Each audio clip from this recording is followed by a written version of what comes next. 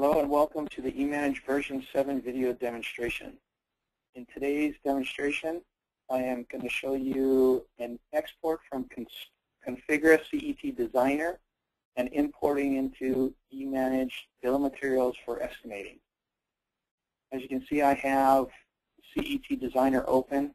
I have two workstations. A couple things I want you to take note to is that I tagged the two workstations because I wanted to show them as Desk 1 and Desk 2. The customer wants them priced out separately. And from here, I click File, Order Export. I export. I go into eManage. I'm using Auto Parts. And Auto Parts are services to do this project, such as installation, shipping, project management. Maybe there's delivery fee, trash removal, travel, etc. I go to Tools, Import BOM. I am importing a Configura CET. I browse for the CIF file. And at this point, I have some options I could select, including the discount template. And a discount template would be for items such as if you have a GPO contract, Premier, Med Assets, State Contract, GSA.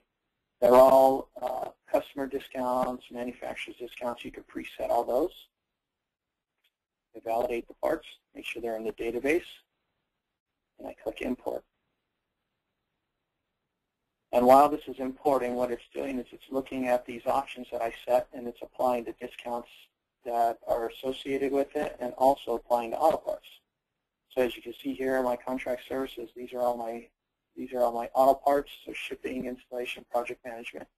Applied all the parts and the cost.